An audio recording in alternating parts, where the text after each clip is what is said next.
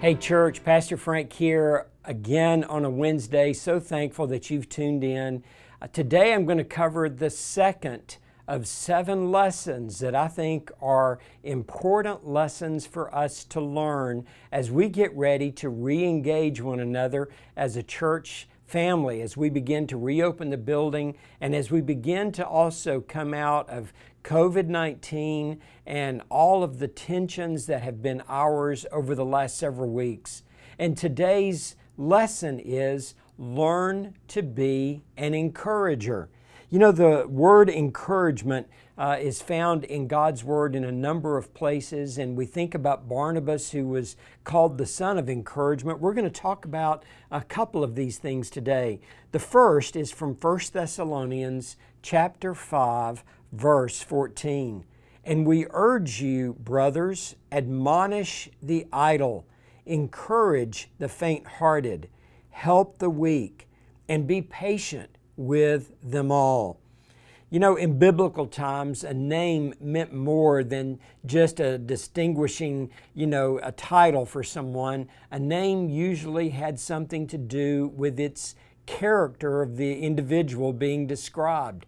And that was the way it was with a man whose real name was Joseph, but who the disciples called Barnabas. The name Barnabas means the son of encouragement. And Barnabas demonstrated encouragement in so many different ways. So today, as we think about what it means to encourage the faint-hearted, and we think about Barnabas' legacy as the son of encouragement, there's certainly some good lessons that you and I can learn. Barnabas was known for his willingness to seek out those who were struggling and to encourage them in a number of ways. The Apostle Paul was first led to Barnabas when Paul was trying to establish relationships with the early church. And of course, because of Paul's reputation as being the great persecutor of the church, no one wanted to welcome Paul on a Sunday morning to worship. But Barnabas took the risk. He stood up, he stood between Paul and the church, and he was kind of a bridge builder. He brought the two of them together. Can you imagine where we would be today if we had not had the writings of the Apostle Paul to guide us and to steer us and help us navigate all the details of the Christian faith? There's also the experience where years later, Paul and John Mark have a disagreement. And Paul says that John Mark is no longer suitable for the ministry with him. And so Paul goes his own way. Barnabas stays with John Mark. He continues to disciple him. He continues to coach him and encourage him. And later in Paul's ministry, Paul would write to Timothy and say, and be sure to bring John Mark with you, for he is valuable to me now in the ministry. Well, again, we see the example of Barnabas, who was the kind of that go-between. He was the encourager. He was the coach. He was the one who saw potential in someone, even if there was a weakness or even if there had been a struggle. And of course, most of us know the story of Barnabas when the church was early in their days and everyone was trying to take care of so many different needs. Barnabas sold a piece of property and brought all of the proceeds and set it down at the disciples' feet so that they could use that for the ministry of encouraging others. And so Barnabas was so generous. And that's one of the other characteristics that you see in a genuine encourager. Not only do they make friends for the gospel, not only do they seek to be a bridge builder and bring people into a closer relationship with each other, but they also practice generosity in so many ways. Today, I want to read a couple of other passages for you. In William Barclay's translation of that same verse that we read earlier, he says, "We urge you, brothers, warn the lazy, comfort the fearful, cling to the weak, and be patient with all.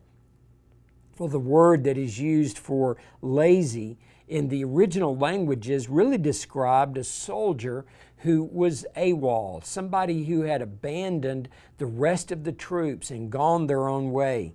And so what Barclay is saying in there is that as a believer, we are to encourage those who might be just about on the edge of falling off. Uses that idea of faint-heartedness, and we all know that there are people who want to quit and want to give up and may be in danger of doing so, save not a person like you coming along beside them to give them words of encouragement, to pray with them, to say to them that they can make it, to demonstrate that you see something in their life that God is using, that God is doing. They may have a small soul, as Barclay says in that passage, but you see that with God's hand on their life, their small soul will one day grow and become all that God wants it to be. In every community, there are those people who are faint-hearted, but in every community, there are also encouragers. Be one of those encouragers, won't you? So here's how we wrap this up today. If you're going to learn the lesson of being an encourager, then be there with somebody. Be there to encourage, to support, to lift up, to keep someone from falling off the edge, if you will, in their own spiritual journey. Be more generous than you have to be. That's not only with your tithes and your offerings, but that's when you're tipping at a restaurant, because you don't know what that waiter or waitress has been going through and how God might be able to use a generous tip in your experience to open a door of future ministry. And then let me say it this way, you're going to grow up. Just be sure as you grow up that you don't grow up and become bitter. Grow deeper in Christ. And as you grow deeper in Christ, you're going to be an encourager to someone. You can't help it. It's the way of Christ in us. Well, thanks again for joining us today. I look forward to seeing you next Wednesday.